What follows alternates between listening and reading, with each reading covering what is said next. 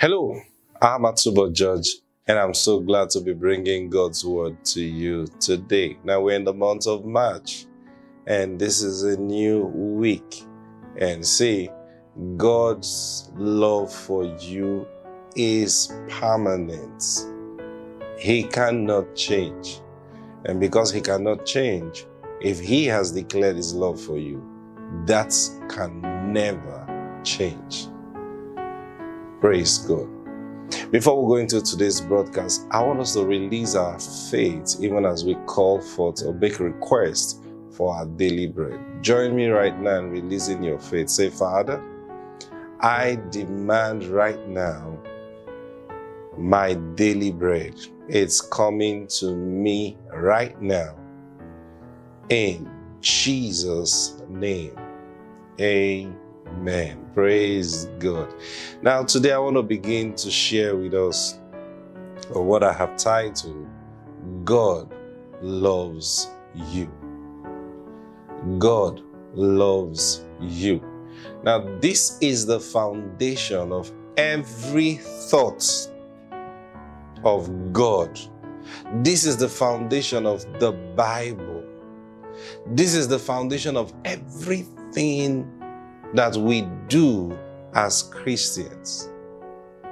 The foundation of it is embedded in this truth that God loves you. Praise God. You know, John 3:16, popular scripture we quote every time. But I wonder how many of you have been able to relax and relate it to yourself in truth. It says, for God so loved the world that he gave his only begotten son.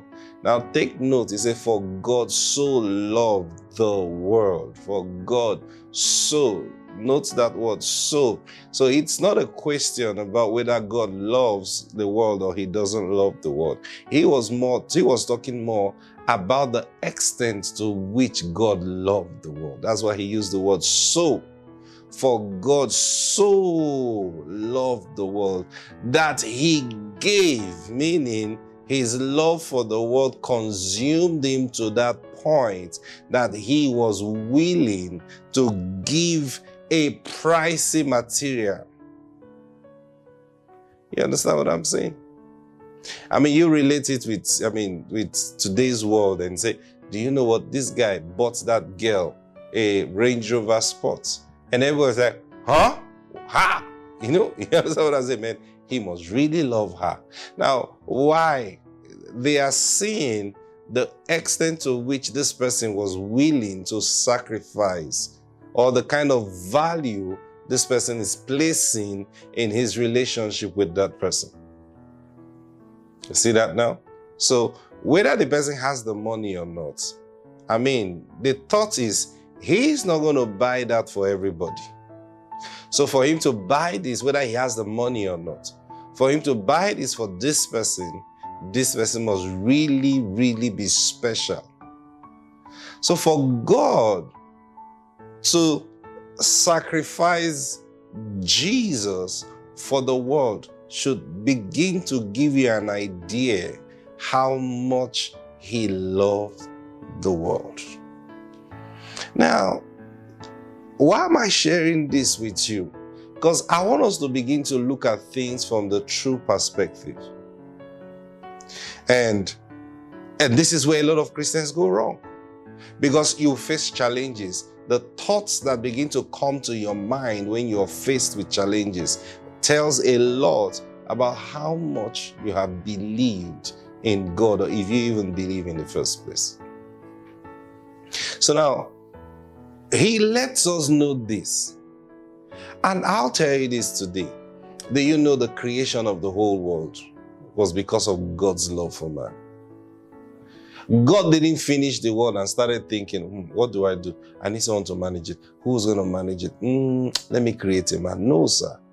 The thought of God from the beginning was to make man. You need to understand this.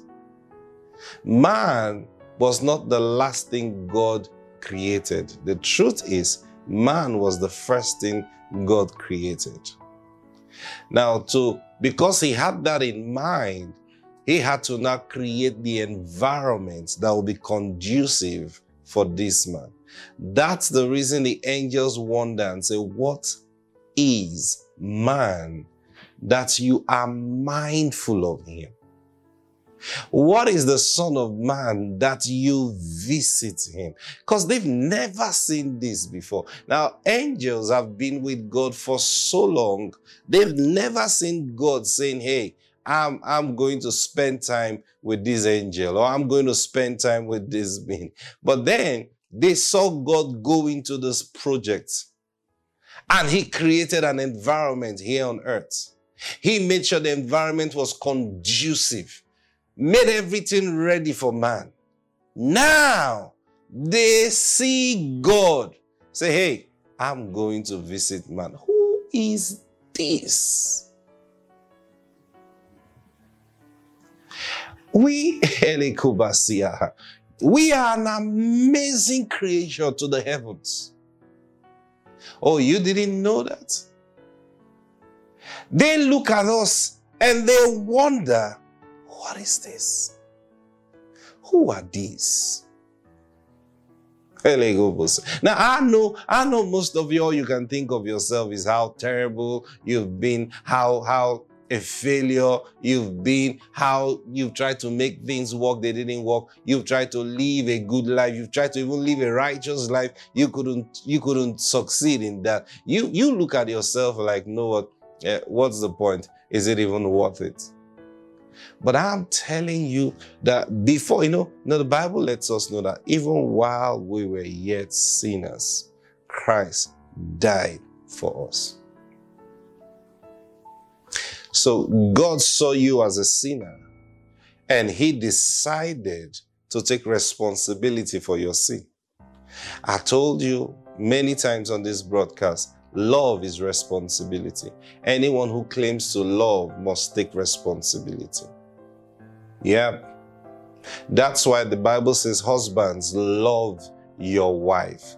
What's it talking about? Take responsibility for your wife. I'm going to tell you something today, no matter how hard it sounds in your ears, I'm going to tell you the truth. Because, one day the Lord spoke to me and said, son, you must be prepared to tell people the truth. And then he said to me, the thing about the truth is this. One day, whether they accept it today or not, one day they are going to meet me. That's God now. He was talking about himself. One day they are going to meet me. And the day they meet me, let it be that they realize that day that what you told them then was the truth. So there is no point pampering people and saying, hey, Jen, this is the truth. You may not believe it now. You may not even fully understand it now. But one day you're going to meet God, for good or for bad. You know what I mean by that? If you do well, you're going to meet him for good. If you do bad, you're still going to meet him. Praise God. But then that day you meet him, because your memory is intact, that day you meet him, you realize what I'm about to tell you right now is the truth. And this is it. As a husband, now I just finished last month having an episode with my wife. We're trusting the Lord. Within the year, we'll still do something, of that nature, just to be a blessing to you. Now, we were sharing our testimonies, but then I've started talking to my wife, and we're waiting for the Lord to give us the go ahead. So we'll talk about marriage proper and relationships. Praise God. So now, if you are married, you're a husband, you must take full responsibility for your wife. Now, many times we find men who are trying to change their wives, who complain about their wives. Now, of course, you sometimes have cases where the situation is just out of this world. You know what I mean by that? But then we're speaking generally now. So you find men who are, my wife needs to change. My wife needs to change. My wife needs to do this better. My wife doesn't know how to cook. My wife doesn't know how to clean the house. My wife doesn't know how to take care of me. My wife doesn't, all these complaints you have. And some of you even go around telling people, my wife did this, my wife did that. First and foremost, sir, if you love your wife, and that's the first thing you must tell yourself the truth about.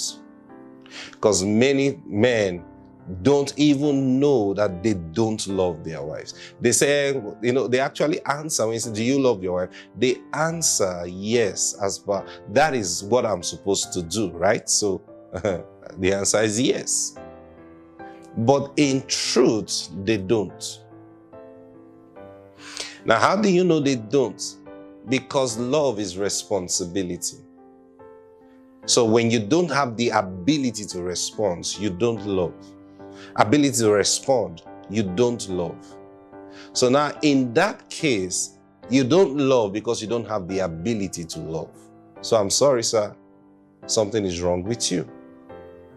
Number two, if you have the ability, but then you don't do it, it means you have a problem with your willingness. It's still a problem on your side. So before you start correcting your wife, the first thing you must do is take responsibility. Now, we learn from the Lord. The Lord, God didn't come to judge. He didn't come. Now, the world was full of sin and all that stuff. He didn't come to judge without taking responsibility first. He looked at it and said, you know what? These people must be behaving the way they behave because I've lost touch with them. I'm going to take responsibility for it. So you know what I'm going to do? I'm going to bear all their sin. I'm going to bear it. So I'm going to sacrifice this. Then from there, I will begin to instruct them. Now that's the first step to take as a husband. Now, when you study scriptures, the Bible did not say wives love your husbands. It said husbands love your wife. The reason is because man was created first. And two, the woman was created for the man. Are you getting what I'm saying? So what that means is this. The man came first, and the man ought to bear responsibility for his wife. Now, when we talk about responsibility, sometimes people just think about money. No. No. It's the thing of the heart first. How do you see your wife? Is your heart large enough to embrace her? Not just embracing with the hand. When you see that your wife has these deficiencies, is your heart large enough to embrace her? And in embracing her, you look around her and look through her.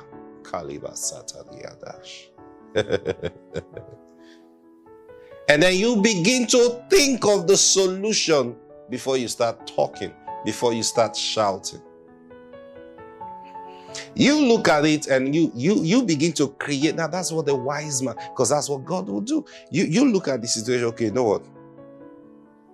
Because sometimes you spend a lot of time talking and talking, you're not seeing results. The reason is because you're not acting right. You are not acting right. I'm talking to every man who's complaining about his wife. Take the responsibility first. I'm teaching you what God did. If we do what God did, now we are loyal to the Lord. We love the Lord. We sacrifice everything for the Lord because of what He did for us. Now, not just because somebody told us that this is what God did for us. Now, if you have come to experience the love of God, if you have come to experience Him as God, you will have no choice but to submit completely to Him. Now, the Bible says, wives, submit to your husbands. Now, number one, he has to be a husband first. Now, when he says husband, number one, number two, actually, he's husband. Now, that's the first thing. The next, he has to be acting in love. Now, it is love that you submit to. So we submit to the Lord because we see his love. We see. Everyone who has experienced God will have no problem submitting to God. And truly speaking, every woman who have experienced love will never have a problem with submission. Why do we submit to God? Because we know he's got our back. Why would God tell you to give all the money you have? Because you know he's got your back. Because number one, you know he's bigger than that. You know, none of us think, hey, God have become broke, so now he needs my money. If I give him my money now, can he revive himself? Are you getting what I'm saying? Now, you know, sometimes men think, can you imagine my wife? I told her to bring all her money. She refused to bring all her money. The truth is she doesn't trust you. Why won't she trust me? Am I not her husband? No, it's not about trusting you, like doubting if you're her husband or not. She doesn't trust your ability. You haven't shown it.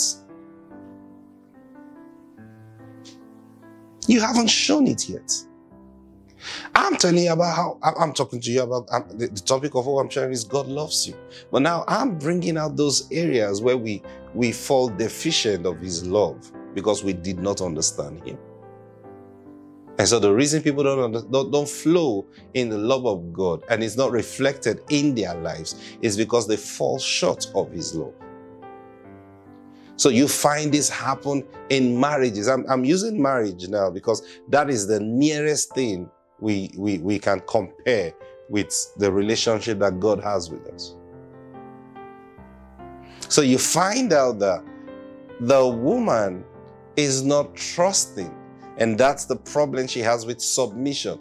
The reason she is not submitting fully is because she doesn't trust you. She doesn't trust your ability. If your wife knows that you've got ability to take care of her, I'm telling you the truth, she will bring everything she has before you. And I'll tell you what, having the ability to take care of her has nothing to do with having all the money in this world. It's not about the money. She will hardly check your bank account. What she is looking at is what is coming out from your mouth, what is coming out from your heart. If you always, what is this? How can you? Now, when you begin to talk like that, you are playing down on your ability. You are confessing, I don't have the ability to cater for this. I don't have the ability to take care of you. When you're always complaining, how can you buy this? And didn't you see the cross? Didn't you see the price? Can you see? Don't you see? Now there is a way to communicate that. Can we leave this now? I know it's good, but can we leave this now? Than to complain. When you begin, now watch what comes out of your mouth.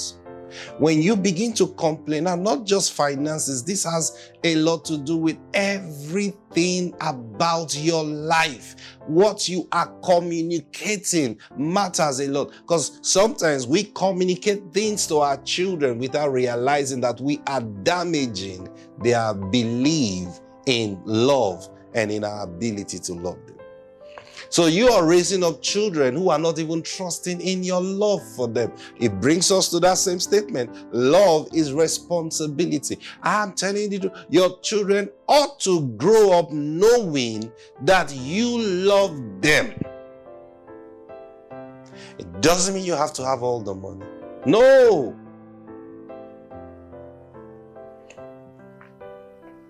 Have we seen God's accounts before?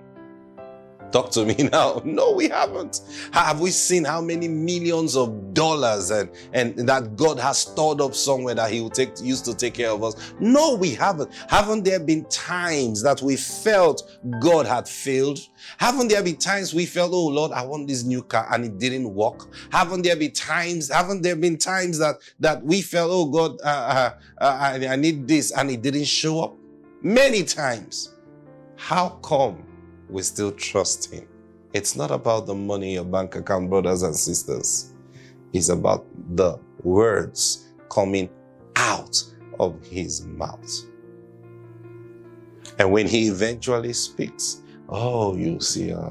Now you continue to see this truth that he's got your best interest at heart. There is no time that God has revealed himself that we didn't realize that he's got our best interest at heart. I'm telling you the truth. This is exactly what your wife should see in your life. This is exactly what your children should see in your life. Now, it doesn't matter how you discipline them. It doesn't matter how they must think and look at you and see love in you.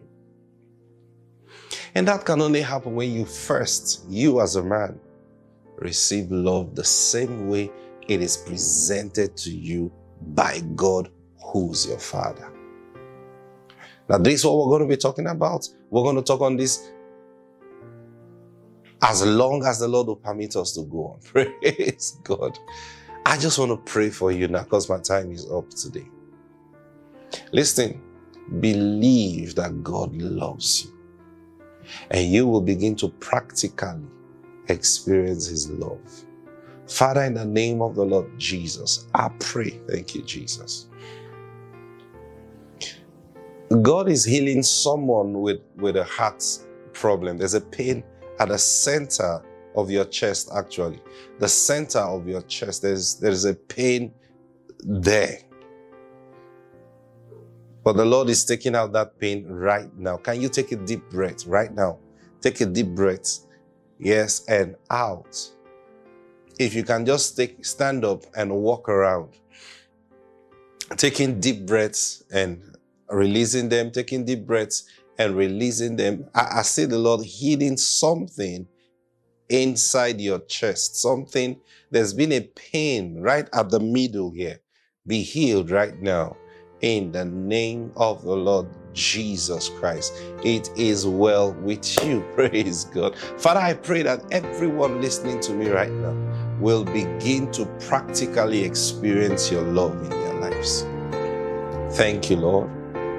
In Jesus' mighty name. Amen. Praise God. I'll see you tomorrow. God bless you.